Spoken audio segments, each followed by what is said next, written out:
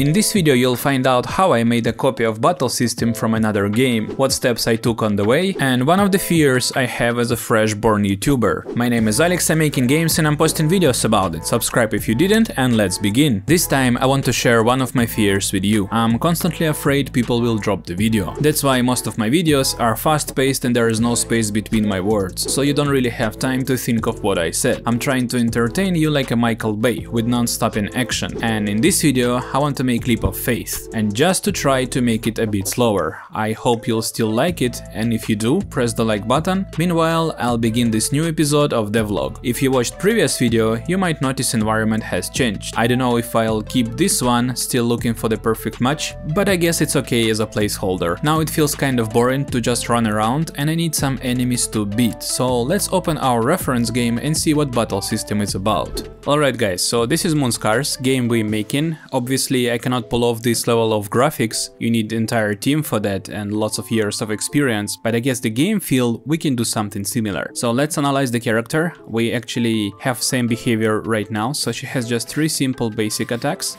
She can dash and she can do counter attack, and there is a jump, and there is no double jump actually, so maybe I'll remove double jump from my game as well. Now I wanna say that this is the main set of tools she uses. There is also a special attack and we're gonna do something about that later. For now let's just focus on the, let's say, basic layout of the battle system. For that I wanna find an enemy and analyze it a bit. I need to get rid of this flying enemy, I don't need it now. So you can see these 2 enemies, they're like a basic soldier who just gives you a simple attack, and this is what we're gonna do in this video. They walk in left and right and they chasing you. Once they are in the range of the attack, they perform one simple attack, that's it. And there is a flashlight that tells you can do counter attack. If they hit you, you're getting a flash a bit and some particles, and if you hit them, they just flash for a split second and there are some particles as well.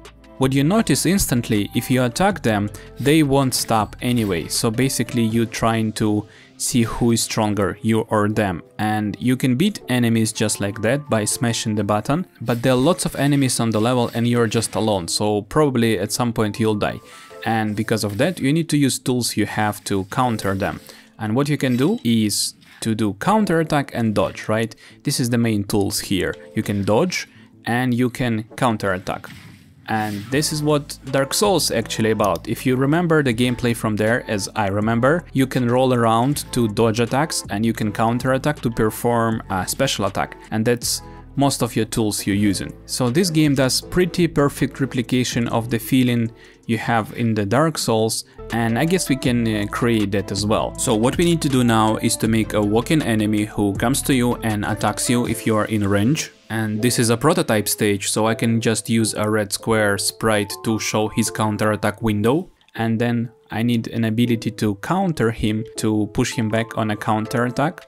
I need to make sure he won't be stopped. If I'll attack him, he'll still perform his attack, but I want to make attack more noticeable, so maybe some knockback, maybe a bit of particles or some flash effect will make it better, maybe all stuff together. And I can dash around to avoid some attacks as well, so I have only 2 tools to stop him. And this is kind of basic enemy, but if you'll go further you can find enemies that are really strong and you cannot do anything unless you counter attack or dodge. If you don't do that, you'll certainly die. Look at me, I just get 1 hit, and if I'll try to smash him, he'll kill me. Yeah. So we define the basic for the battle system.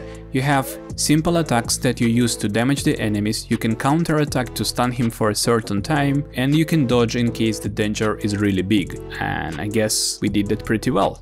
There is no HP system, but even now you can see that I am getting hit pretty often if I'm not careful enough. It feels pretty tense, I feel like I need to be careful and quick, plus with the second ability you feel like you have variety of tools to beat this enemy, or any other enemy that will come up later. Imagine to mix it with some drop system and some cool skill upgrades or stats, and we'll have pretty nice RPG here. Also, I have an announcement to make. I'm not just making this prototype for me. I see people in the comments asking about tutorials, so I guess when I'm done with the prototyping, I'll make a complete series on how to make this game. Subscribe if you don't want to miss that. Put any comments if you have any ideas what you want to see in this game or tutorial series later. And remember, we don't play games, we make them.